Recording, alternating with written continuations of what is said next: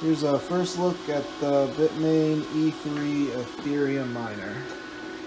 It's about twice the size of a S9. Two fans, but they're both on the same side.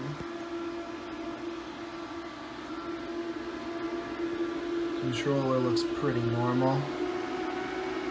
2 power cords per hash board. Just 3 boards. Pulling 760 watts from the wall. It took about 10 minutes to boot up. I guess that was it making the DAG file. Here it is now. Getting 200, 201, 205. I guess that's 200 mega hashes. It was supposed to do 180, I think. So each board looks like it has 2 chips on it. Yeah, there's 2 chips on each board, 13 boards. And they're doing 22-ish each. Temps are pretty low. Alright, I'm gonna let it run for a few minutes and I'm gonna take it apart and see what's on the inside. Alright, here it is with the fans off. What is that part right there? ESMT, that looks like a memory module. I'll have to Google that. So here it is. It looks like it's just running on DDR3. Interesting. DDR3 SDRAM. I was thinking this was gonna have GDDR5 or something like that. It's a 1 gigabit, so it's gonna have a ton of those chips. Alright, let's go back to the teardown. Alright, here it is with the screen off, about to pull these boards out. I was just thinking, it's weird that there's there's 26 ASICs, but there's 3 boards. I wonder how that's divided. Alright, here's one of the 3 boards taken out.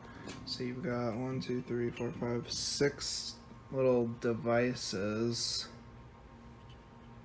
Each one's got RAM on both sides. They're sitting on little like interposer boards. They're not directly soldered on the main PCB.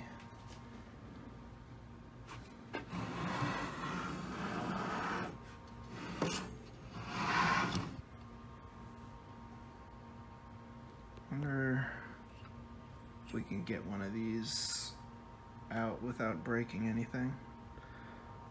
So interesting, there's 6 on each. I wonder how they get 26 ASICs with 6, 12, 18 boards. Alright, I'm gonna see if I can get one of these interposer boards out. Alright, we got the interposer removed. Just a bunch of sockets. Passives. Let's see what's on the bottom. Alright.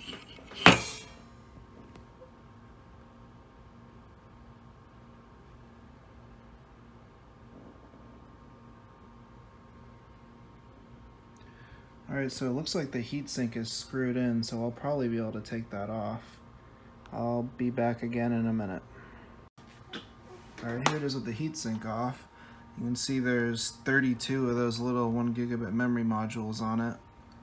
So that's 4 gigabytes of RAM. So these will last until the DAG gets to 4 gigabytes, or proof of stake most likely. They're all the same module. Here's the main chip. Nasty looking TIM on there. I'm gonna wipe it off and see if anything's written on it. Alright, here it is with the thermal paste cleaned off. It's a BM1790 Bitmain specific chip. It's a decently large chip. You can compare it to a DDR3 RAM chip there. That's about as far as I can go with it. So thanks for watching. Have a good day.